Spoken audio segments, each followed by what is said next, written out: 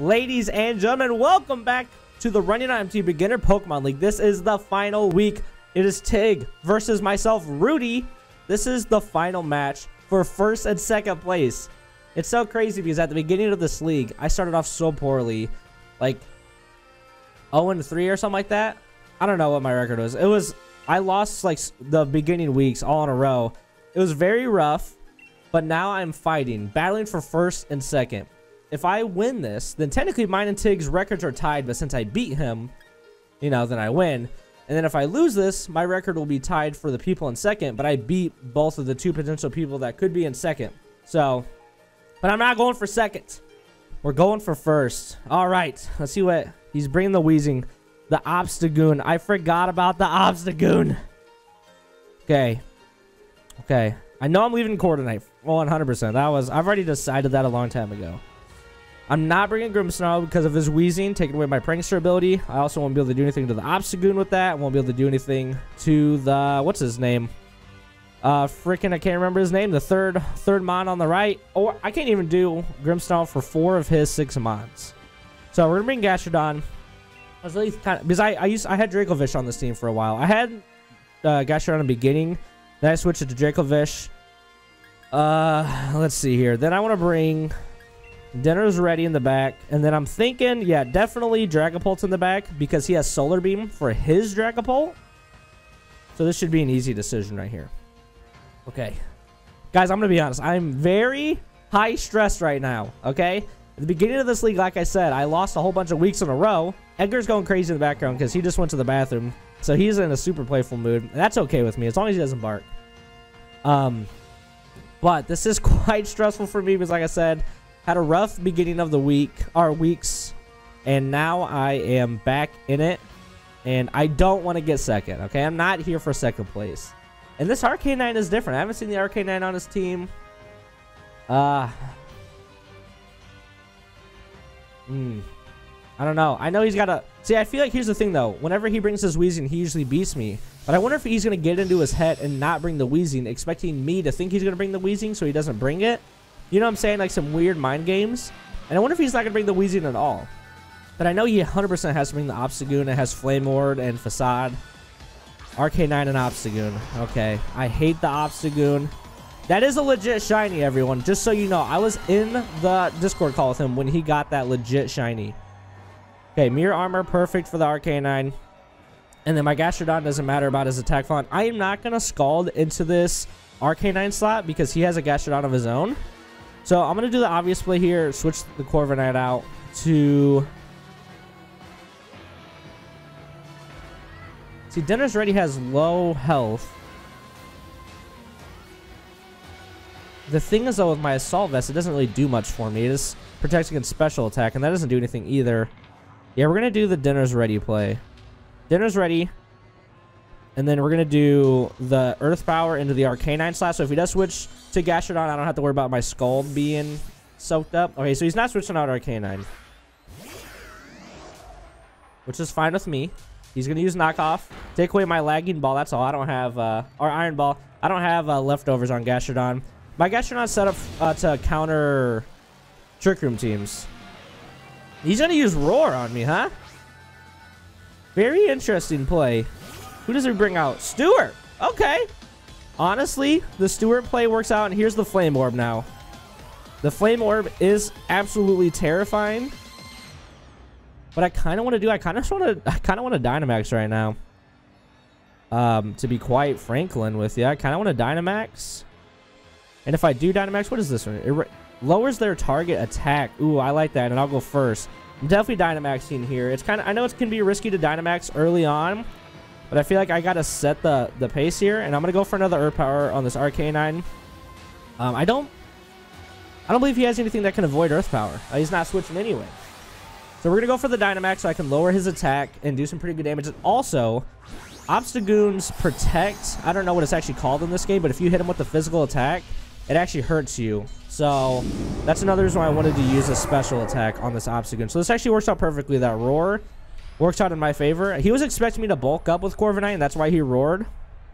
But that's okay, because, I mean, I don't know why he would actually think that, though, when he has, you know, an Arcanine.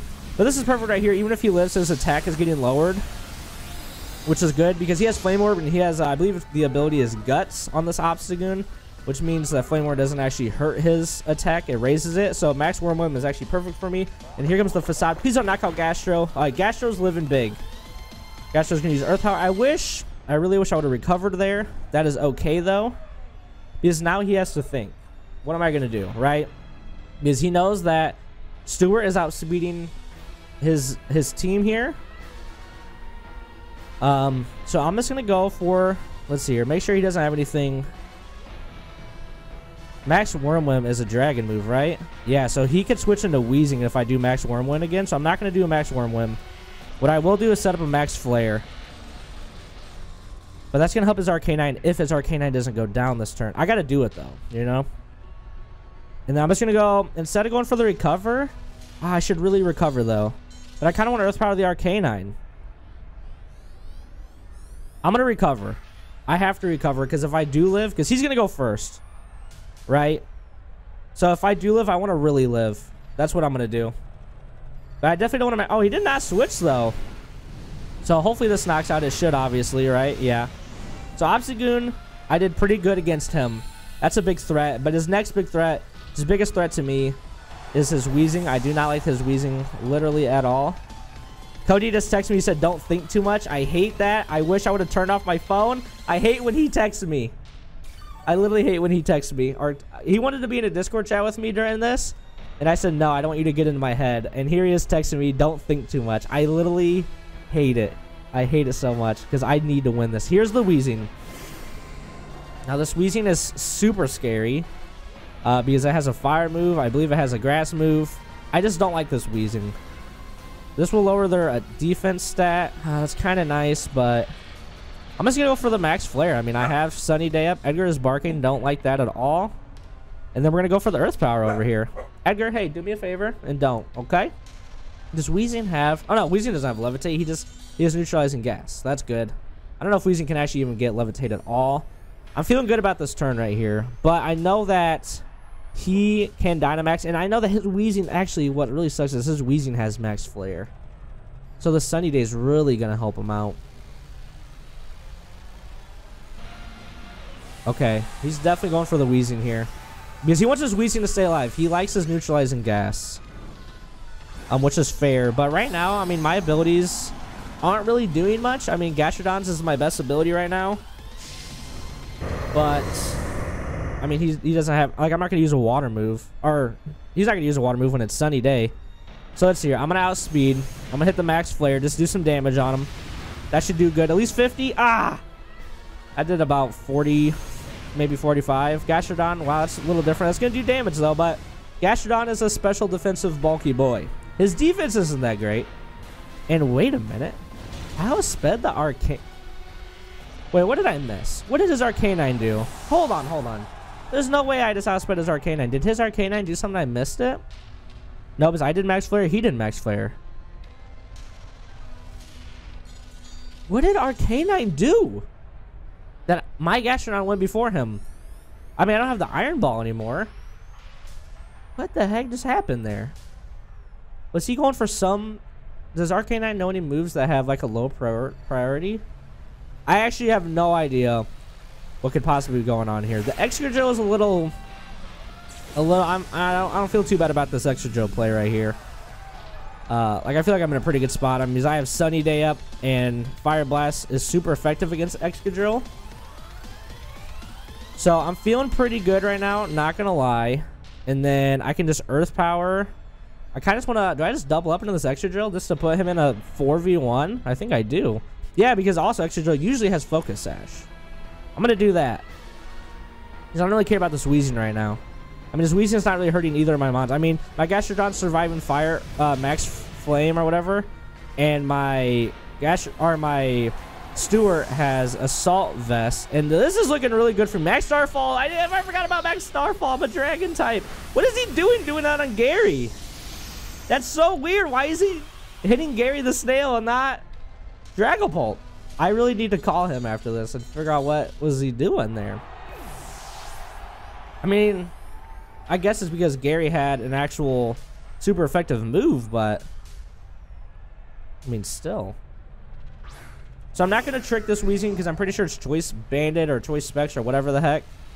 So I'm not going to do that. I'm just going to go ahead and do...